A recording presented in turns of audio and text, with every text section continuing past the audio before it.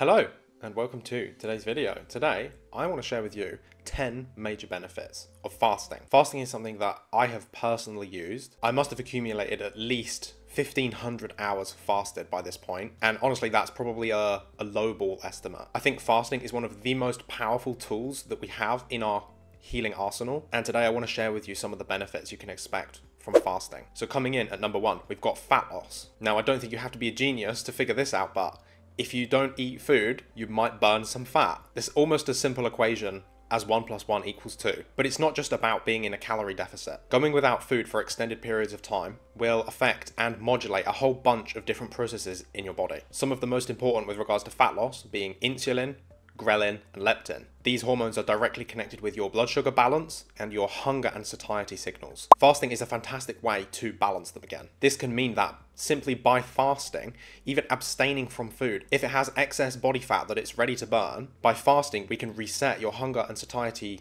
signals, which means when you come back to eating again, you actually have less appetite, you eat less food, and you feel more full. So the benefits for fat loss are not just simply about the period where you go without food and you're technically in a calorie deficit. It's also worth noting that many people hold excess body fat because their body is full of fat-soluble toxins and the body is storing fat to store the toxins in. When we fast, we trigger a lot of detoxification processes and it allows our body to let go of many of these fat-soluble toxins that we've been holding, and consequently the fat just drops off. The second benefit ties in nicely with the fat loss benefits, being blood sugar control. So I don't know where you're tuning in from, but just looking at America, more than 50% of the population is obese and is facing either diabetes or pre-diabetes. And the common denominator when we're looking at obesity and diabetes is insulin. When we go without food for extended periods of time, up to say 12+ hours, we can begin to enter a deep stage of ketosis and our insulin levels drop really low. If we can simply hold a period of time with our insulin levels low enough, it will begin to reset the insulin sensitivity in our body. This means that when we do eat carbohydrates again and we do stimulate an insulin release, the cells in the body have become significantly more sensitive to that insulin, and consequently the body doesn't need to release so much. It's worth noting that this insulin resistance is the cause of diabetes in most people, and high levels of insulin are basically the fuel for obesity. The body cannot burn fat when insulin levels are high, and insulin levels are high if we are eating all of the time, especially carbohydrates. So fasting eliminates this, allows us to reset our insulin levels, and therefore improve our blood sugar control. The third benefit that you can expect to see from fasting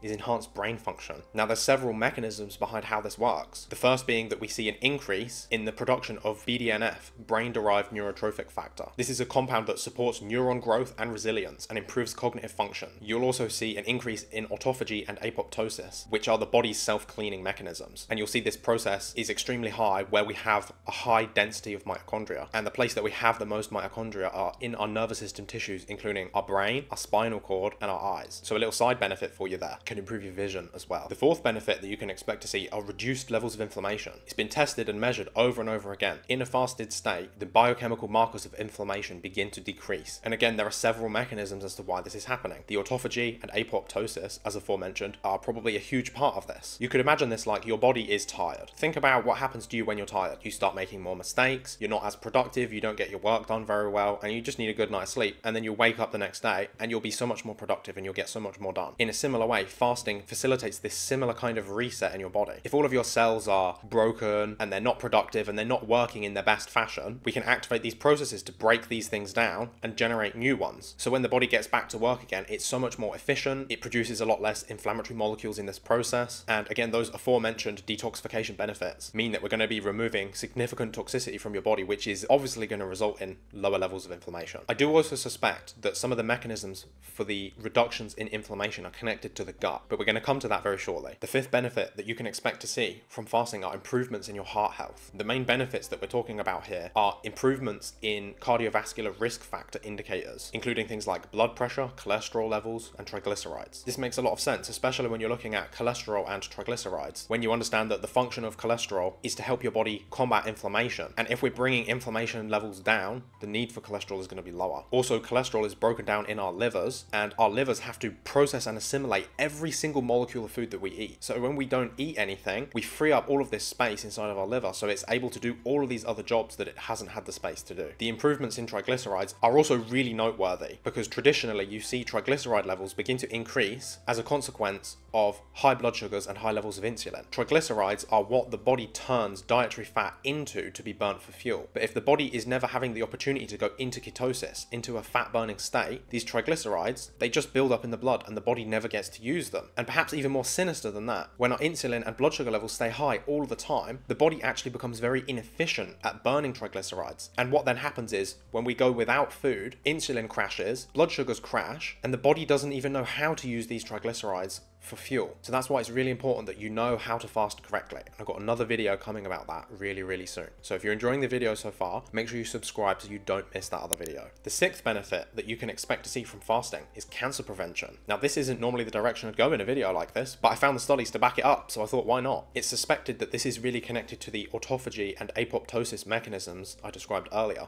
as some schools of thought consider cancer cells to be normal human body cells that become dysfunctional. If we're able to activate this autophagy and apoptosis mechanism before these cells become aberrant, we can stop cancer cell formation before it even begins. There are also other schools of thought that have connected cancer to different types of toxicity, and seeing that one of the most significant benefits of fasting are improved detoxification, and assuming that toxicity can be a cause of cancer, it doesn't take a genius to figure out that improving detoxification could reduce your cancer risk. The seventh benefit of fasting, and this one might blow your mind a little bit, is improved physical performance. Now, you might think that when we start fasting and we're putting our body in this sort of starvation mode, this autophagy and apoptosis mode, that we might actually lose muscle mass. But the thing is, your body is not stupid. It's not going to break down all of this muscle tissue that it's spent so much time and effort to build. It's going to break down damaged cells. It's going to break down toxic fat. It's not going to choose to break down your healthy muscles. The fat loss benefits here, as far as physical performance is concerned, are huge. And this is especially true for men,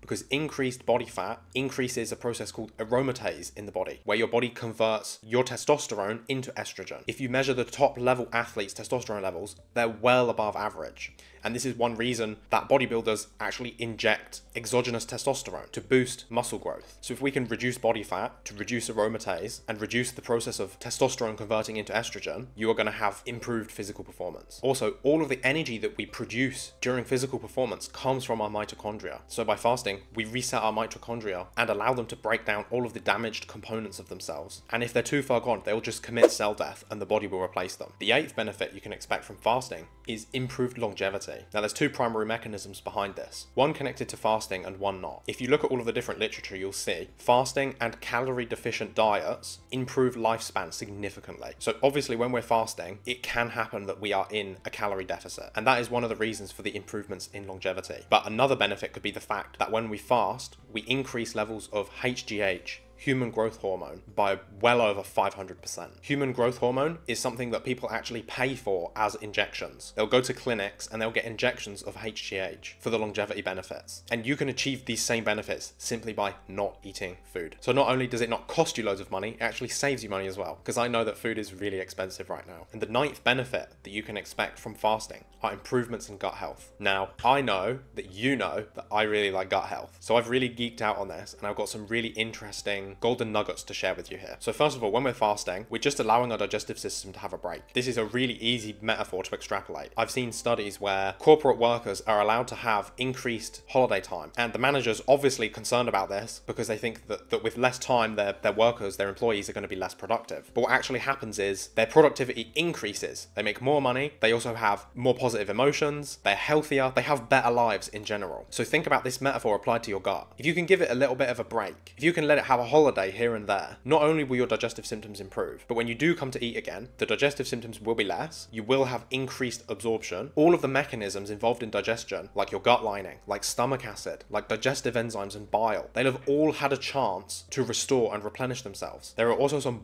wild changes that happen to your microbiome. First of all, if you have any kinds of parasites or dysbiotic organisms or microbiome imbalance, so this is things like SIBO, this is Candida, and this is especially true if you have organisms that have embedded themselves in biofilms. During this process of fasting, your body is actively going to seek out sources of protein and nutrients that are already held inside of the body. So your body, instead of choosing its own healthy cells, it's going to target dysbiotic organisms in your gut. It's going to target biofilms. It's going to focus on these things. It's going to rip them apart, and it's going to use them as ingredients to support your detoxification during your fast. One of the most noteworthy things about fasting's influence on the microbiome is how it can be extremely helpful at balancing out some of these really tricky organisms that are connected to the mucosal health. So this includes things like Akkermansia mucinophilia and Faecalibacter prausnitzii, but this also includes other things like Rosburgia and even Lactobacillus, Bifidobacterium, and your ratio of Bacteroides to Firmicutes. Now there's always exceptions to the rule, but I genuinely believe